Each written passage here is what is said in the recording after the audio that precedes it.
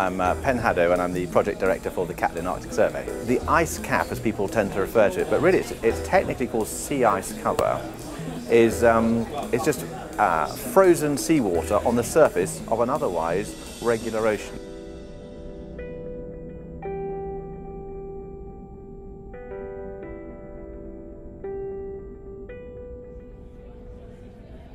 It covers about 3% of the Earth's surface. The effect is to provide a sort of protective heat shield, bouncing back about 85% of all the incoming energy from the sun.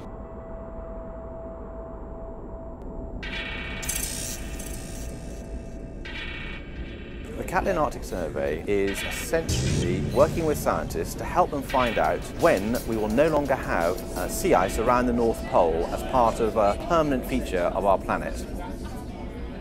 Some scientists are saying that it could be gone and just become a seasonal feature within just 4 years from now. So global sea level rise is one outcome. Weather changes around the world of an unpredictable nature at this stage.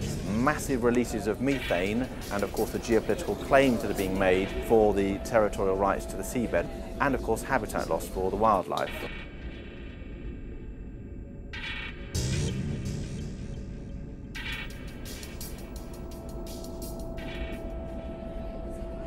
It's a 1,000-kilometre journey that's going to take about 3 months for a team of 3 British polar explorers. We'll be pulling sledges about almost double our own body weight for much of the journey, and the temperatures are going to be up to 5 times colder than your average domestic deep freeze.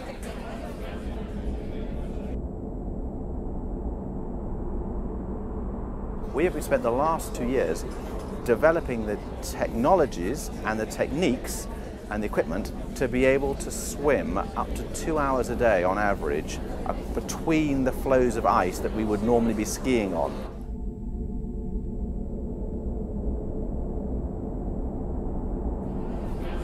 With global warming, there is more and more open water and or ice that is so thin that it will not support our weight.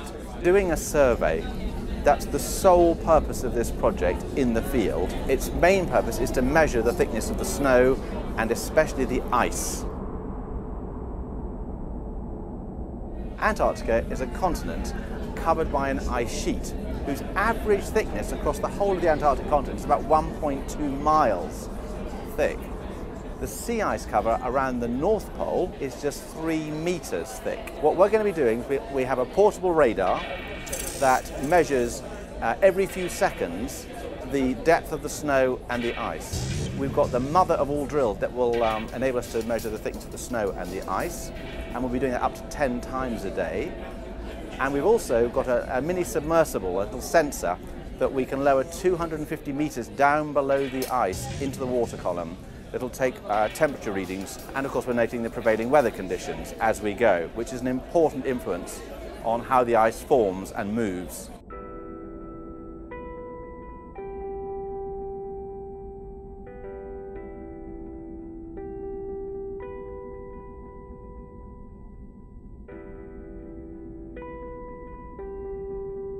The main purpose of the Catlin Arctic Survey is to do a survey, the most comprehensive and detailed survey over the longest possible distance that we can. The information that we're gathering is being given to our science partners, which includes the US Navy, the WWF, University of Cambridge, NASA, and the Met Office in Britain, amongst many other organisations.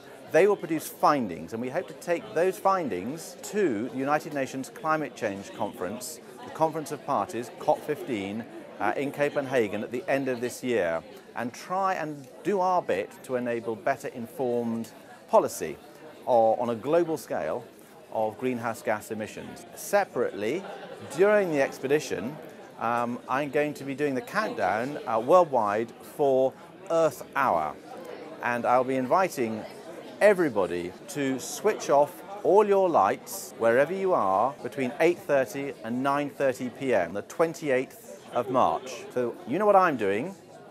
I'm doing the survey, and I'm working with scientists, and I'm going to COP15. What are you going to do?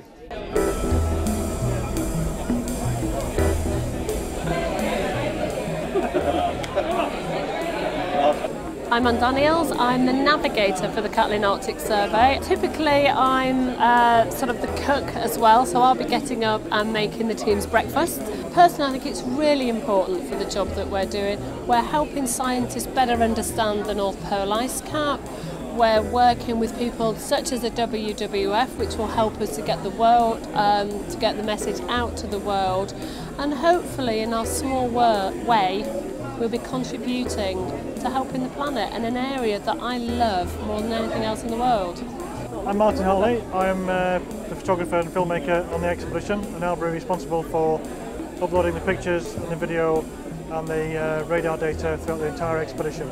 Most of the photographs you see of the Arctic Ocean are taken from the bow of an icebreaker in the summer. People don't really have a clue what it's like to be on the Arctic Ocean in the winter from a person's eye level, so by documenting it, the entire expedition will have a photographic archive of what it was like before it has totally gone. We're all working very hard to give lots of exciting information and images and video clips and webcams, all sorts of things on our website, which is catlinarcticsurvey.com, and it's up there now. It's a huge site and it all goes live and interactive the day we set off, somewhere around the end of February or first days of March.